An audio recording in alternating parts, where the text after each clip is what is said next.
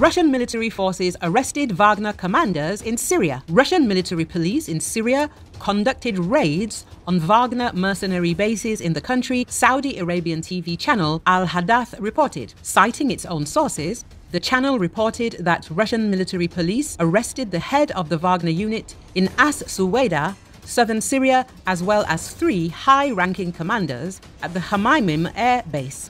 According to the channel, the police also visited Wagner offices in other Syrian cities, including Deir ez-Zor, Hama, and Damascus. However, Telegram channels associated with Wagner have denied these reports.